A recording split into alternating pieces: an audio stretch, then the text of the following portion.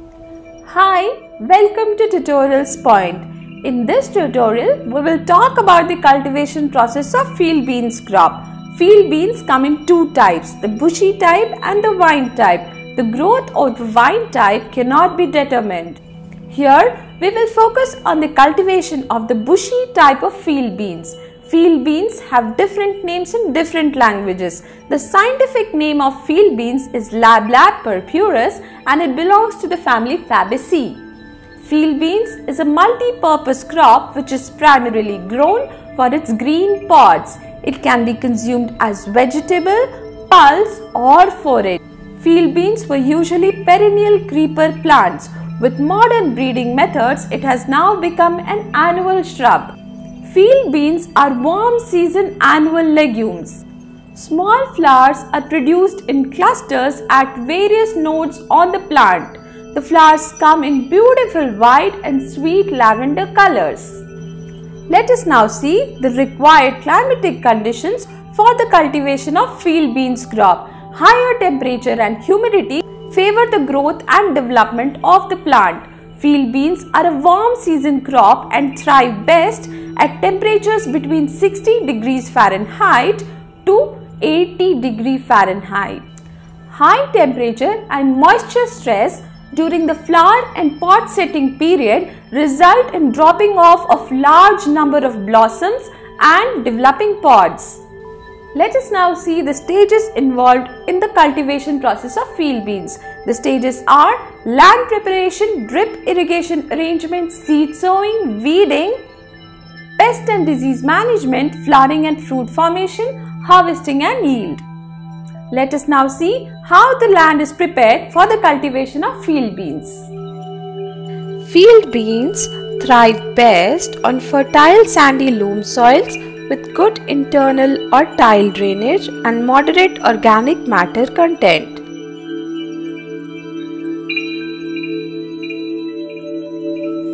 Soils with a pH range between 5.8 to 6.5 are best.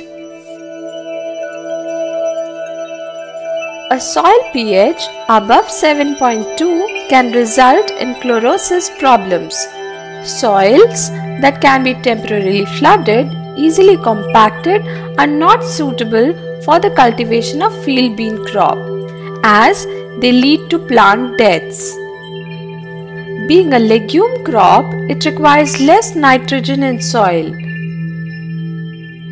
Farmyard manure up to 6 tons and 20 kg of phosphorus and 10 kg of nitrogen should be applied in 1 hectare at the time of land preparation. Deep ploughing with chisel plough to attain 15 to 20 centimeters depth and fine tilth and leveling with rotators will incorporate all the nutrition into the soil. So, 2 to 3 deep ploughings and 1 leveling is required. Once land preparation is complete, we need to arrange for drip irrigation to the field.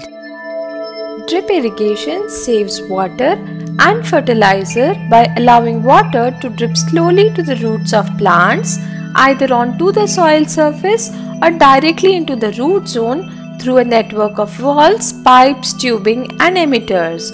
Overhead irrigation wets the plants but produces runoff. In contrast, drip irrigation is a controlled irrigation method. It works by exposing the roots to a direct supply of water. Drip irrigation system releases water in a slow and steady pattern and a controlled amount of water is supplied to plants at regular intervals. We will now see how the seeds are sown in the cultivation process of field beans. Selecting high quality field bean seeds for sowing is very essential.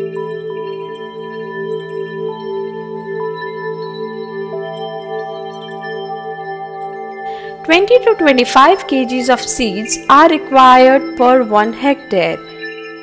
The best time for seed sowing comes with the onset of monsoon, that is around the month of July.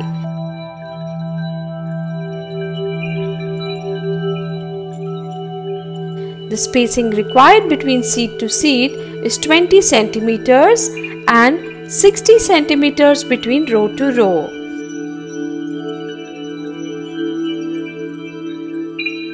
Seeds can be sown to a depth of 2 centimeters to 3 centimeters into the soil.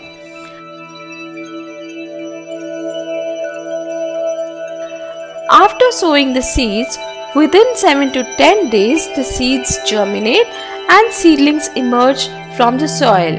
The first true leaf formed after the cotyledons emerge from the soil is unifoliate, and all subsequent leaves are compound with 3 leaflets.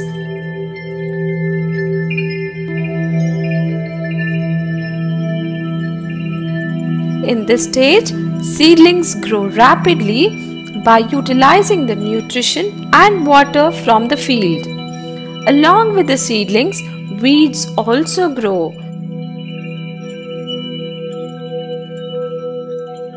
So, removing the weeds from the field play an important role in the cultivation process of field beans.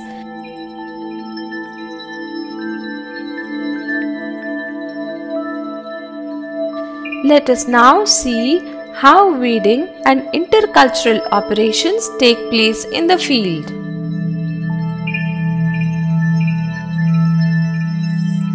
Regular weeding should be carried out in the field bean field.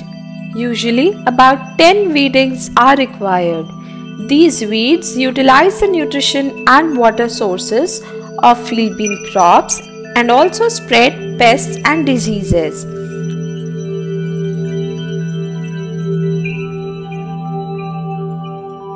So, removing of weeds plays a major role in the cultivation process of field bean crop. Weeds can be removed between 2 channels by a tractor and spade, but the weeds which are present between plant to plant can be removed by khurpi and sickle.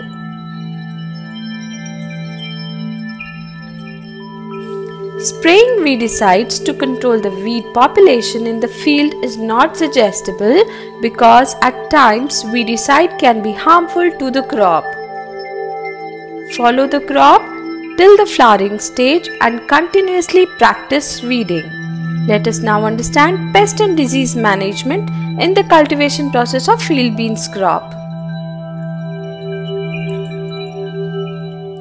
Field beans crop can be attacked by pests such as aphids, thrips, pod borers, ash weevil, white fly, and so on. The major diseases that can attack the crop are powdery mildew, rust, anthracnose, leaf spot, and root rot. Spray methyl dimeton or dimethoate to control aphids and thrips. Pod borer can be controlled by spraying carbaryl. Ash weevil can be controlled by spraying sprayfosalone, and to control white fly, place 20 yellow sticky traps coated with castor oil in polythene sheet to attract the white flies. Powdery mildew can be controlled by spraying wettable sulfur. In the same way, rust can be controlled by dusting sulfur. Anthracnose can be controlled by spraying chlorothalonil, and leaf spot can be controlled by spraying mancozeb. Root rot can be controlled by drenching with carbendazim 1 grams per liter in the root zone.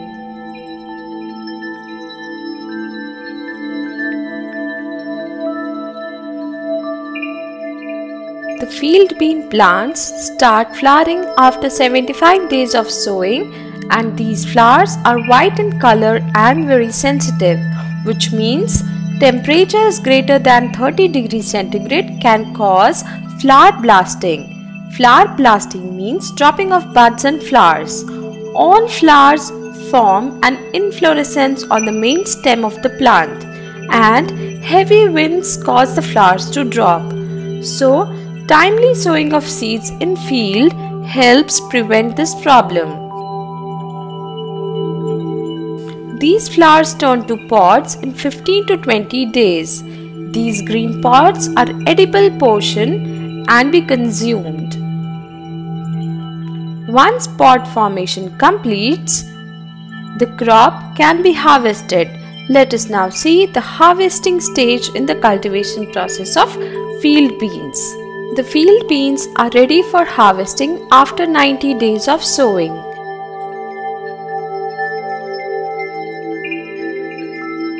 At the time of harvesting, be careful about the flowers on the plant because each flower will turn into a green pod.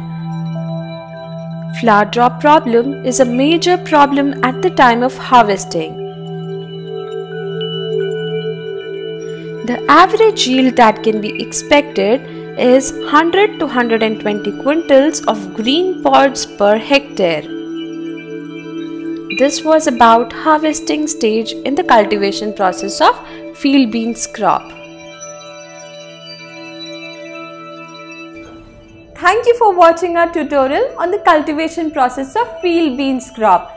Stay connected with tutorialspoint.com to watch our next tutorials on the cultivation process of different crops. Tutorialspoint.com. Simply easy learning.